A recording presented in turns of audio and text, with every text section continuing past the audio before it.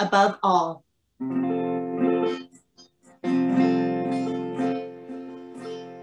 Above all power, above all things, above all nature and all created things, above all wisdom and all ways of man. You were here before the world began. Above all kingdoms, above all thrones, above all wonders the world has ever known, above all wealth and treasures of the earth, there's no way to measure what you're worth. Crucified, live behind the stone. You live to die, rejected and alone, like a rose trampled on the ground. It's out the fall. Thought of me above all, like a rose trampled on the ground. It's out the fall. Thought of me above all.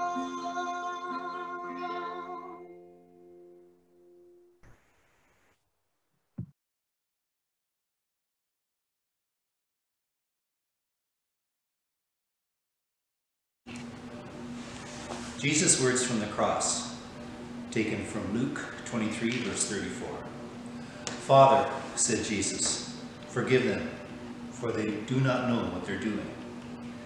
If there is a more selfless, graceful verse in all of Scripture, I'm not sure what that might be. In this one short sentence, uttered in the last hour of his life on earth, Jesus epitomizes what Christianity is all about. Jesus had reduced the law to two basic rules: love God and love your neighbor. Your neighbor being your fellow man. If we break this verse into three parts, we can see how Jesus, despite the horrific circumstances, fulfilled these words. Jesus begins, Father. He doesn't call him Lord, a term of respect and honor. He doesn't call him Creator God, a term of function and awe. Not that they weren't true, but here he calls him Father, a term of relationship and love, and the term he taught us to use when we pray, Our Father who art in heaven. Secondly, forgive them. We have a choice when we feel we've been wronged. We can be unforgiving, we can play the blame game, and let our hearts become bitter. Or we can follow Jesus' example and forgive others just as we hope others will forgive us. We can remember Stephen, who prayed, Lord, do not hold this sin against them, as he was being stoned to death. And we can remember Paul saying to his friends, be kind to one another, tender-hearted, forgiving one another, as God in Christ forgave you. So when Jesus says forgive them, who is he referring to? Is it the soldiers who put him on the cross? Is it Pontius Pilate, who gave in to the Jewish leaders? Is it the chief priests and scribes, whose livelihood was threatened by Jesus? Is it the Pharisees and the Sadducees, who were offended by his teaching? Or is it you and I? Jesus told his disciples, for even the Son of Man did not come to be served, but to serve, and to give his life as a ransom for many. That's from Mark 10, verse 45. We are the ones he prays to forgive. And thirdly, they do not know what they are doing. Is ignorance an excuse for sin? Does God hold the people who contributed to Jesus' death responsible for their sins? Yes, God is a just God. They had just seen Jesus' miracles and they'd heard God's truth from his lips, but they did not understand the magnitude of their sin. As Paul tells us, none of the rulers of his age understood it, for if they had, they would not have crucified the Lord of glory. Paul can certainly identify with that. Before his wake-up call on the road to Damascus, he had mercilessly persecuted Christians. In 1 Timothy, he says, "Even though I was once a blasphemer and a persecutor and a violent man, I was shown mercy because I acted in ignorance and unbelief." Let us pray. Father, forgive us. We often don't know the depths to which we have fallen. Help us to realize and never forget the love you have for us. Cancel out our debt of sin to you, we pray, not because we deserve it, but out of your great mercy revealed by the cross. We pray this in the name of Jesus, who died on that cross to save us from our sins. Amen.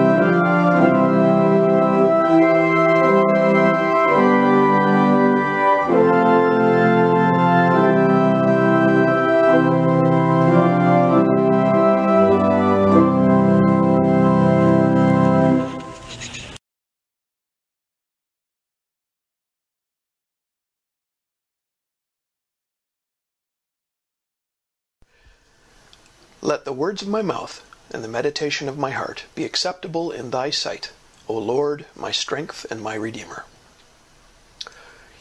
Jesus answered him, "Truly I tell you, today you will be with me in paradise." The Gospel of Luke, chapter 23, verse 43. When I reflect upon this passage, I can't help but think that it is hugely important, that it might in fact be the entire point of the Gospels, boiled down to a single sentence. Let me explain. When he spoke these words, Jesus was hanging on the cross between two condemned criminals who had been crucified for their crimes. One of the two doomed men had just been taunting Jesus, mocking him and daring him to use his power to save them all from punishment. But the other criminal had come to Jesus' defense, confessing his own guilt, professing the Lord's innocence, and then asking to be remembered when he came into his kingdom. The answer Jesus gave to that man's plea, "Truly I tell you, today you will be with me in paradise," is for me perhaps the most profound illustration of his purpose in coming to earth, that he came to save sinners. He didn't come just for strict followers of the law, or people with money, or people who came from certain places, or indeed any criteria with which humans label each other and themselves. He came for everyone. He was in agony upon that cross, yet he was still willing and able to give assurance of salvation to a criminal, a man who by his own admission and by the condemnation of society obviously deserved no such thing. But none of that mattered. Jesus forgave him anyway, and promised him heaven. This act of transcendent mercy makes a couple of things very clear. The first is that salvation from sin is for everyone who goes to Jesus with a repentant heart, regardless of what we've done in the past. He loves us so much that he wants us all to go to him, just like that criminal did. The second is that it is Jesus himself who chooses the saved. We mortals, however righteous we may feel that we are in no position to judge anyone else as being unworthy of seeking salvation through Jesus. Period. So, if we are not to prevent anyone from seeking a relationship with Jesus, it follows that we should help them instead. We need to be welcoming, to come alongside and encourage people who don't yet know God, but are seeking to learn, no matter who they are. By speaking these words during his own execution to a convicted criminal, the lowest of the low, the Lord is showing us in the clearest possible way his true purpose in coming to earth as a humble mortal man. He came to bring us, broken as we are, sinners that we are, to himself. Amen.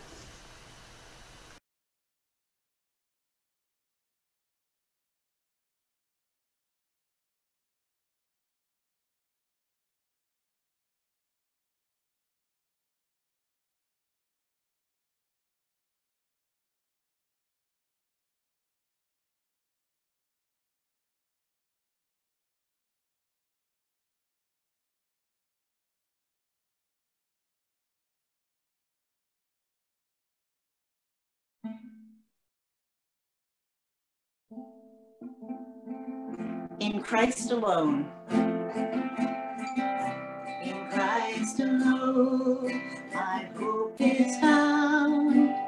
He is my life, my strength, my song. This cornerstone, this solid ground, firm through the fiercest drought and storm. What heights of love, what depths of peace, when fears are still, when striving cease, my comfort, Lord, my all in all. Here in the love of Christ I stand. In Christ alone, who took on flesh, fullness of God in helpless faith, this gift of love and righteousness, scorned by the ones he came to save, till on that cross where Jesus died, the wrath of God was satisfied. For every sin on him was laid. Here in the death of Christ I live.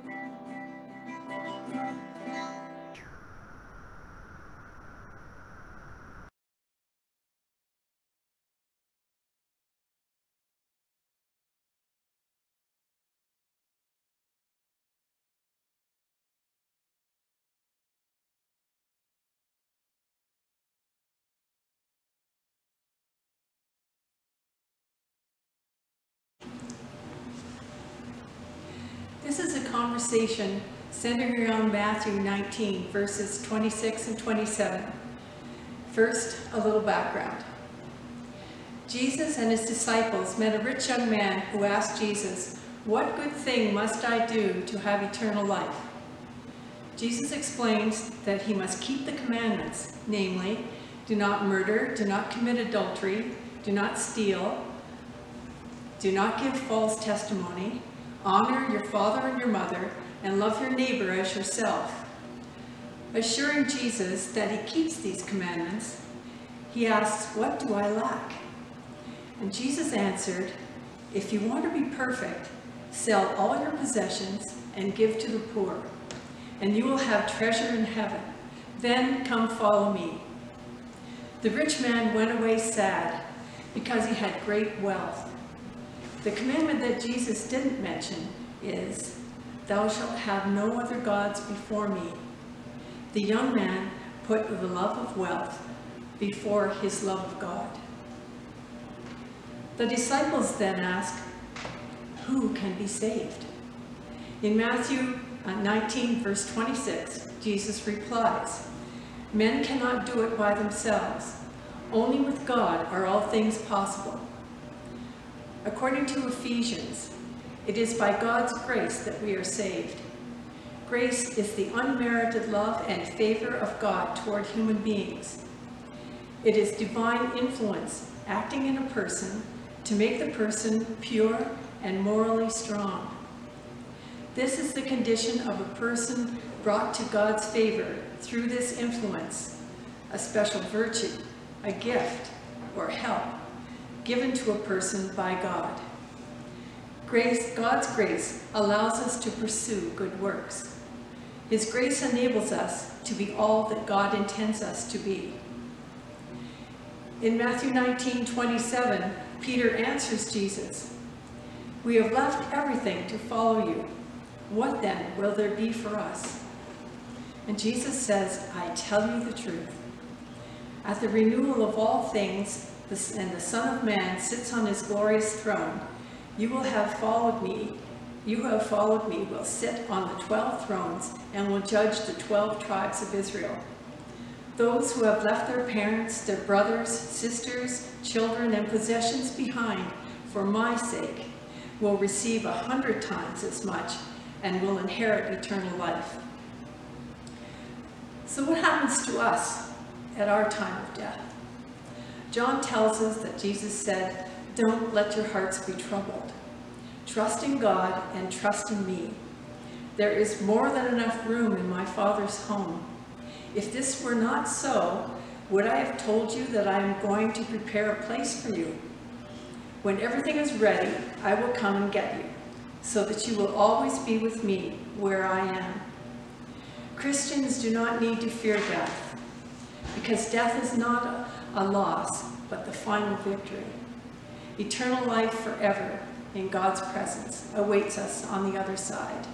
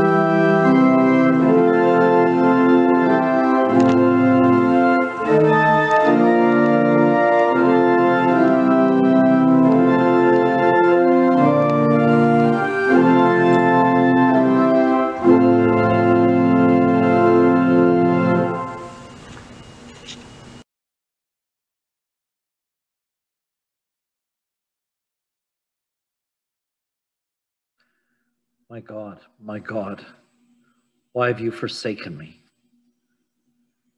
Jesus' fourth cry on the cross is heartrending.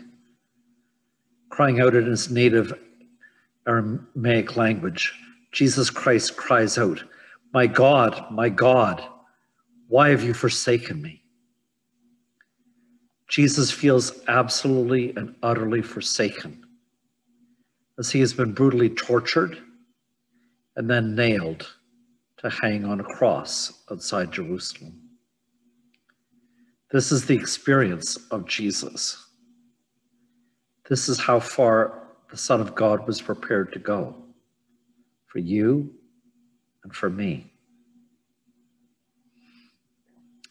That's part of the point of Good Friday, isn't it? We aren't just recalling an historical event, although certainly the crucifixion of Jesus is a historical reality. We also need to acknowledge a theological fact. To restore justice to the world, to reconcile us to our Heavenly Father, Jesus Christ went through unimaginable suffering leading up to his death. Wrongdoing requires redress. Instead of our suffering the full consequences of our rebellions, both huge and petty, Jesus Christ took on the world's pain and experienced the utter desolation of being forsaken by his Heavenly Father. My God, why have you forsaken me? The Lord Jesus understood himself to be the fulfillment of Old Testament scriptures. We need to note here, the Lord Jesus is actually quoting from Psalm 22, which begins, my God, why have you forsaken me? So cries the psalmist, David. Without knowing the full significance of his cry, David is actually anticipating Jesus' shriek of anguish upon the cross. Psalm 22 moves from these words of lament to refocusing on God's goodness and restoration. Even at this most terrible hour, Good Friday points ahead to Easter. Death is followed by resurrection. Perhaps we don't draw on the Psalms enough, especially during this pandemic with widespread sickness and death and widespread social disruption. Perhaps we need to use more the Psalms of lament. If we let him, God can use the disruptions in our lives, even what seems to be most tragic, to refocus on God's gracious care and ultimate redemption. My God, why have you forsaken me? Certainly Jesus felt abandoned, but that's not all. Something objective and terrible and real is taking place. This darkness has taken over the whole land. Do we realize that God hates sin? We are far more likely to be accommodating, especially of our own sins. We tend to make excuses. I was tired, had a couple of drinks. She had it coming. We are sometimes far too comfortable with our sins against God, ourselves, and our neighbors. but God hates sin. The living God of purity and light, of perfect love, detests sin and what sin does to his creation. God perceives sin for what it truly is: filthy rebellions against God, ultimately, and his creation.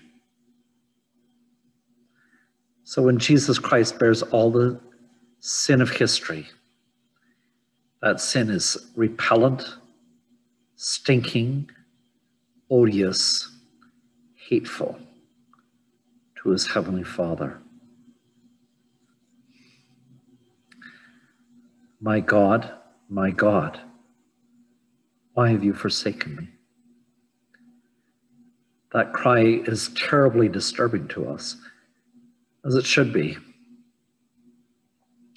But it points us deeper into the heart of God, the sacrifice of Jesus Christ himself. It's also a mirror pointing at us. Lastly, let's not forget that the horrible cry of Jesus points us back to Psalm 22, and thereby to Scripture itself. On this day of somber reflection, let's weigh what Jesus Christ went through for us. May that lead us to deep repentance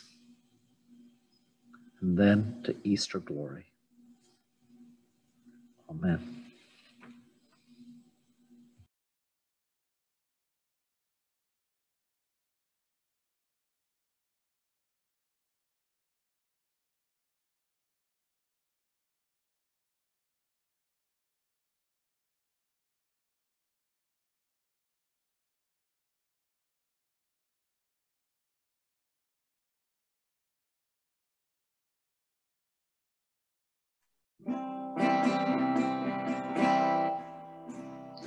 Oh, to see the dawn of the darkest day, Christ on the road to Calvary,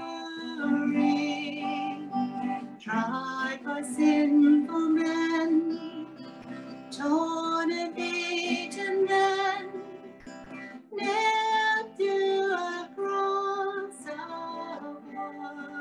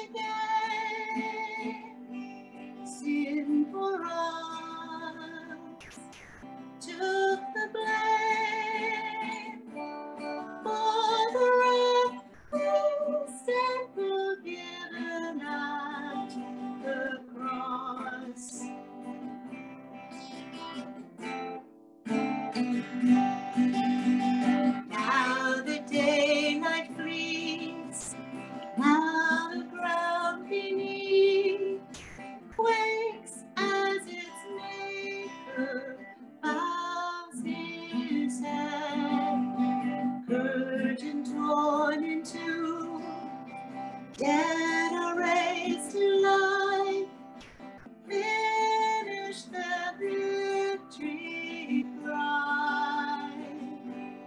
Is the power of the cross, Son of God, slain for us.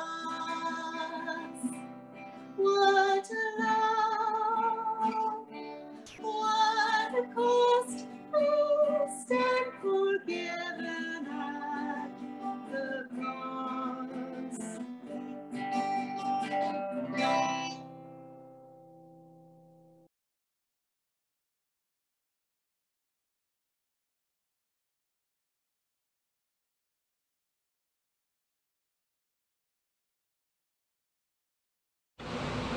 Okay, so I was asked to do a meditation on John 19:28, and this is one of the final words of Jesus on the cross. So after this, when Jesus knew that all was now finished, he said, "I am thirsty." I think that this last word on the cross really helps us to remind ourselves that Jesus is not only just a divine person, he's both human and divine. So this really brings to mind the duality, or sort of the two natures of Jesus. He's not just the person who quells the waves or who heals the sick or sends out evil spirits. Jesus is indeed a person. So this is a divine and human Jesus who's on the cross and who's experiencing things that you and I would experience ourselves. So Jesus physically feels a thirst for something to drink as he's suffering on the cross. So to think about that and to recognize that God would offer himself up in such a way and take on a nature that is so physical and so relational to ourselves is very, very powerful. Jesus thirsts not only for water, but he also thirsts for a spiritual or a fulfillment of his purpose, of the Father's purpose for him. So when we reflect on Jesus' thirst, it's both physical and divine, just as he is both human and divine himself. And at this time, I think that this brings us to remember our own thirst, our spiritual thirst for Jesus at this time, and that Jesus is the one who quenches our spiritual thirst for him.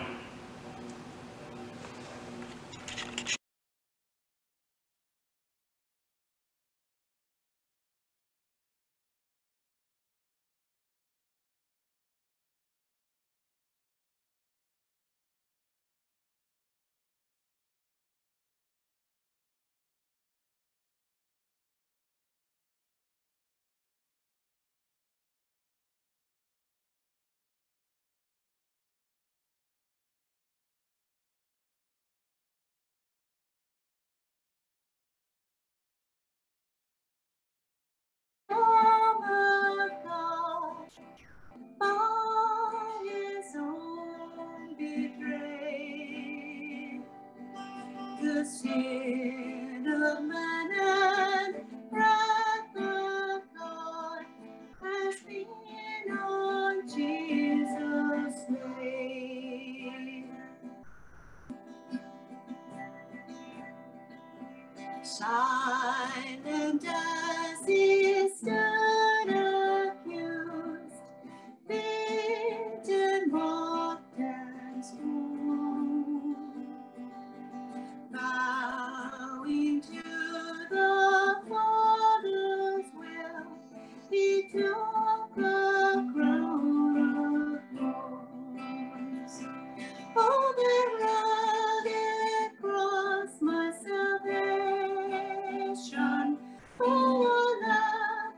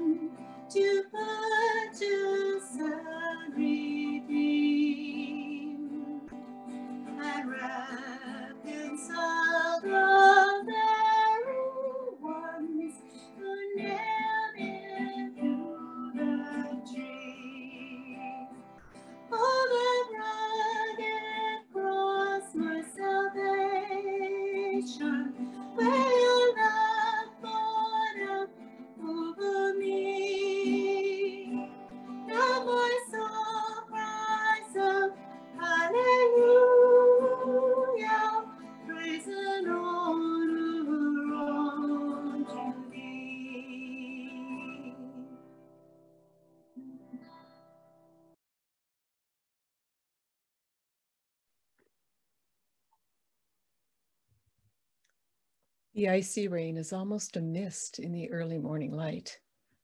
The corpse of winter is showing in the dirty banks of snow, diminishing day by day, and the barren trees wait for the enlivening of the sun.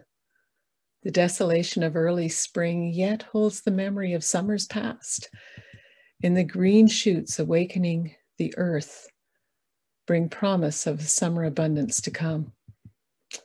Winter is finally finished, I say. And yet, even as I speak that, I know in one sense it's not the truth. Winter will come again and again and again. And even when my body lies under the frozen earth, spring and summer, fall and winter will come again. And death will come. Yet birth will happen too. And the DNA of my being will be carried on in the bodies of children yet unborn. Buried in the very core of our being is some sense of a paradox, a sense of an unending eternity, and yet the chilling specter of death and the end. From the mundane of dishes that are done, but will need to be washed again tomorrow, to the reality that war and poverty and death and reconciliation and blessing and birth are always intertwined and always returning in human history. None of it is ever truly finished. Yet the voice of an anguished God rings through the centuries with a cry we know instinctively, speaks to something unique, something that had never happened in our world before and will never happen again. It is finished. That reality is pinned to a cross and cannot be contained in 3 short words. Words strain, crack, and sometimes break under the burden, says T.S. Eliot. And these 3 words, "it is finished," can only point to a truth too vast for our finite minds to understand. No language can express it, and we can only apprehend it in part with our souls. What is finished? What is the it? Theologians have struggled to find words for that truth to which these 2 tiny letters point for centuries.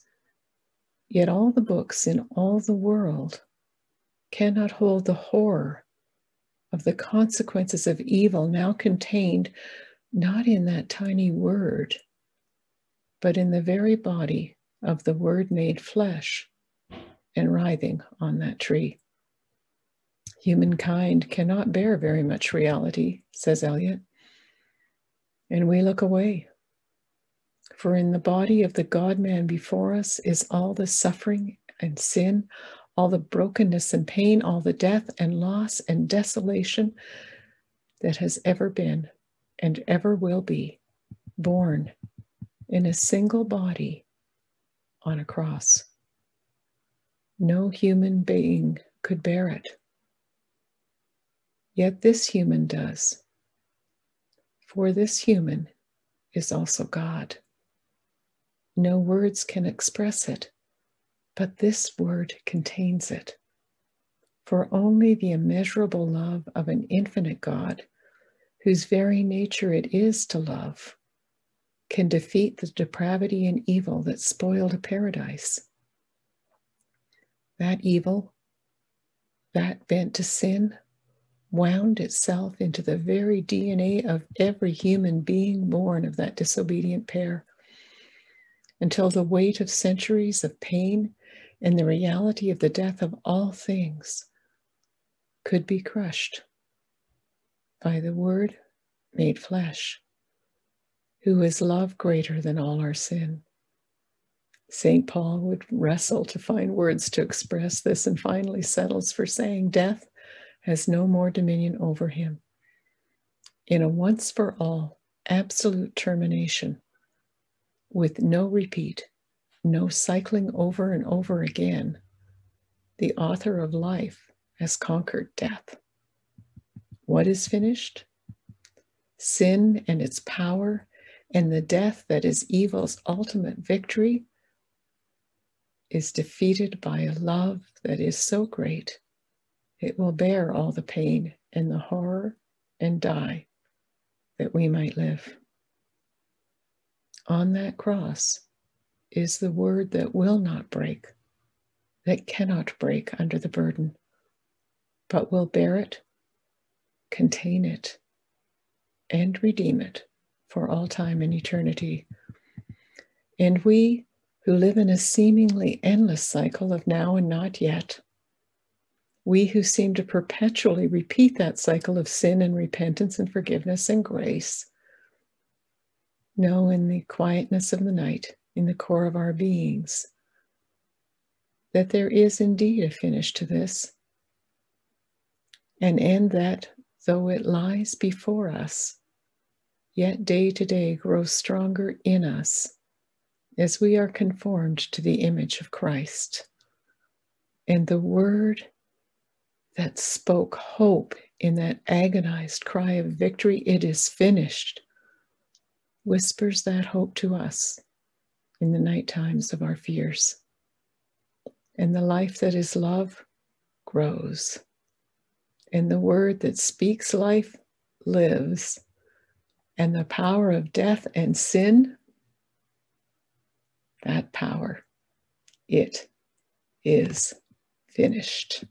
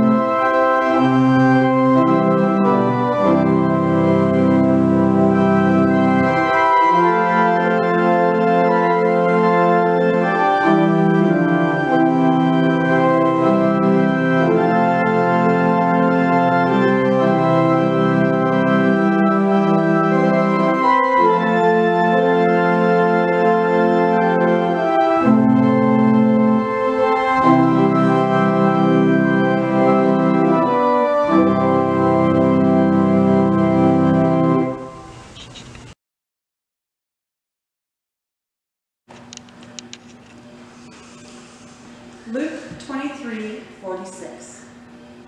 Jesus called out with a loud voice, "Father, into your hands I commend my spirit." When he had said this, he breathed his last.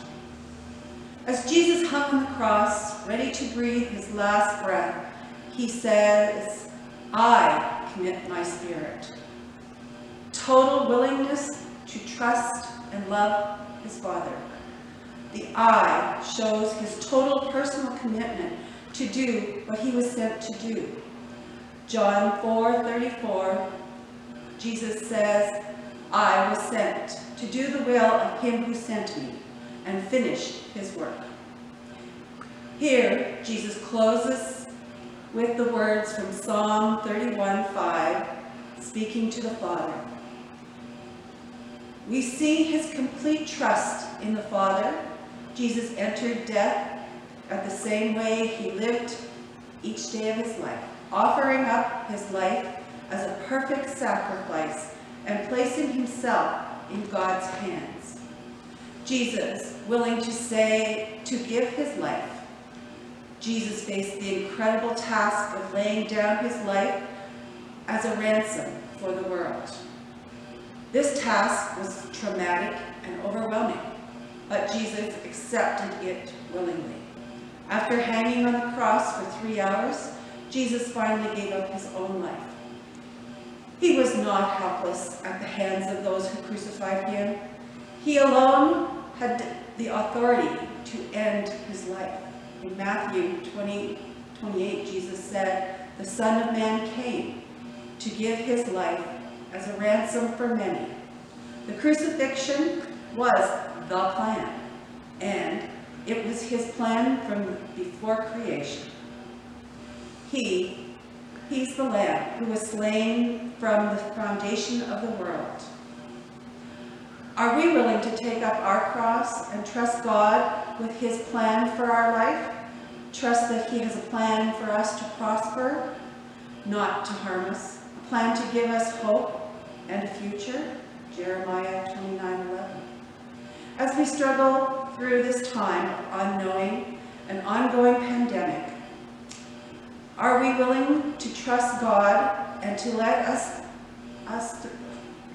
trust God and to get us through our struggles? Are we able to trust, love, pray to, and worship the Lord rather than descend into despair? Be encouraged. The Lord is with you to bring his peace and joy into our situation. Lord, you know how much we are all struggling at this difficult time and circumstances. Help us to trust in your goodness and love so that we can worship you and experience your peace. Amen.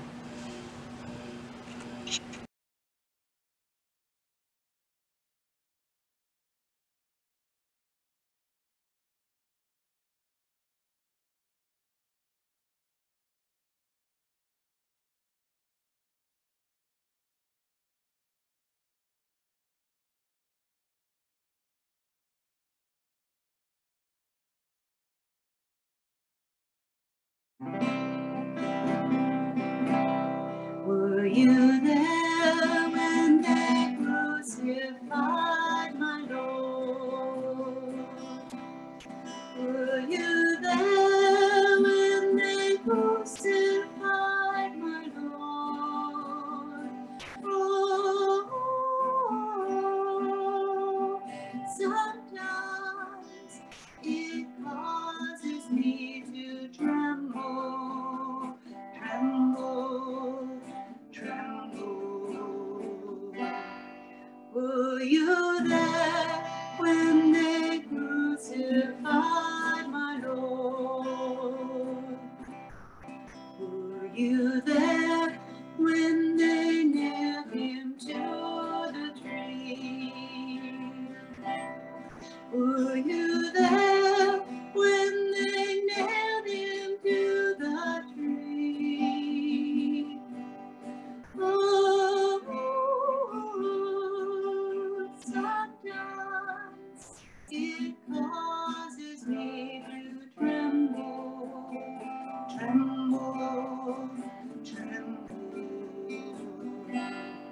Were you there when they nailed him to the tree? Were you there when they pierced him in the side? Were you there when they pierced him in the side? Oh, sometimes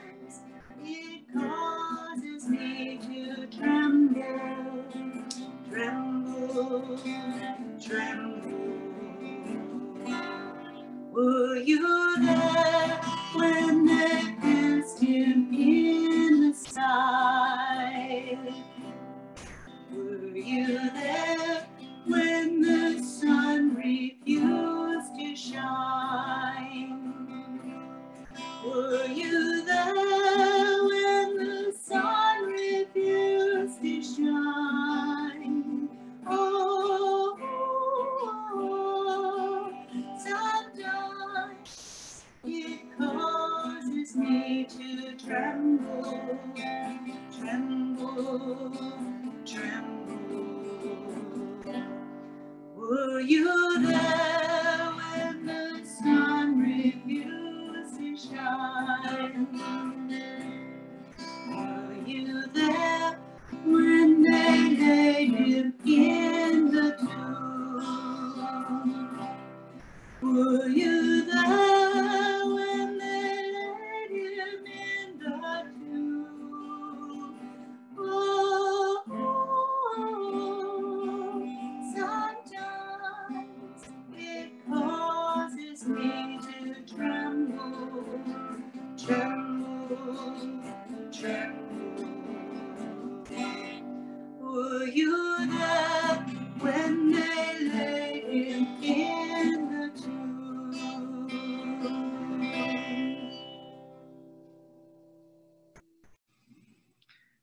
Closing prayers.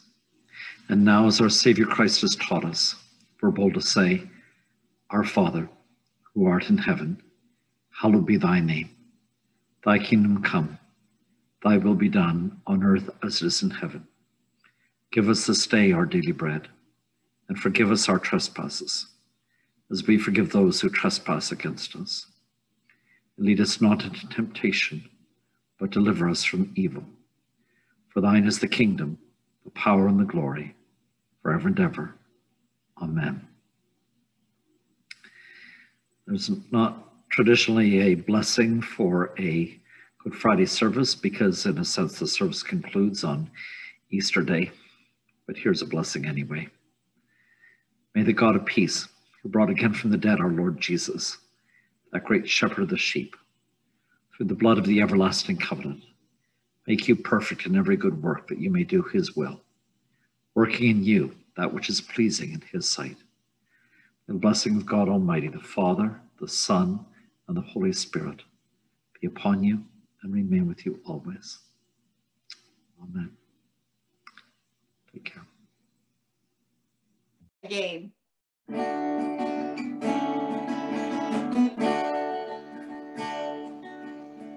Jesus Christ, think upon your sacrifice. You became nothing, order to die. Many times I've wondered at your gift of life. I'm in a place once again. I'm in the place once again. Once again I look upon the cross where you died. I'm humbled by your mercy and I'm broken inside. Once again I thank you. Once again I pour out my life.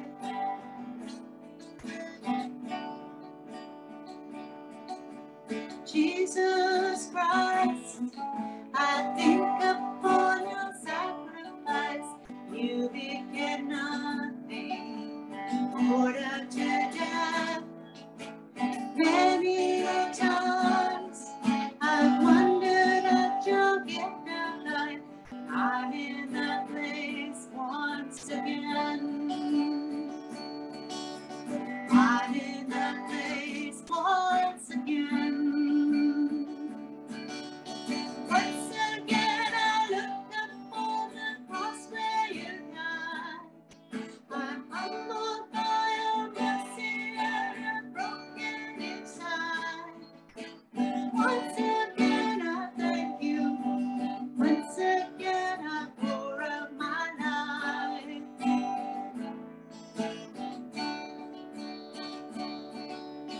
Thank you for the cross. Thank you for the cross. Thank you for the cross, my friend. Thank you for the cross. Thank you for the cross. Thank you for the cross, my friend.